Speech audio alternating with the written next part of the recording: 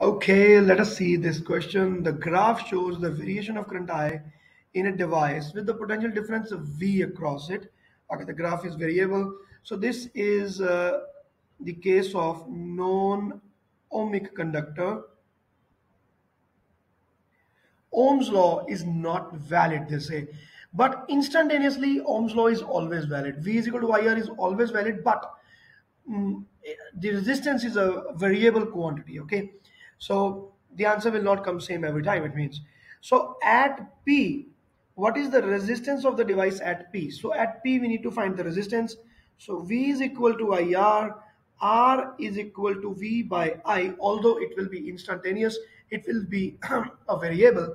So at P, resistance at P will be given by the voltage at P, that is 20, and the current at P, that should be 2 according to the diagram. So our answer should be 10 ohm. So the answer should be C. So let us verify it from the mark scheme whether the answer is C or not. And yes, absolutely, the answer is C. So with this, all the best. Bye.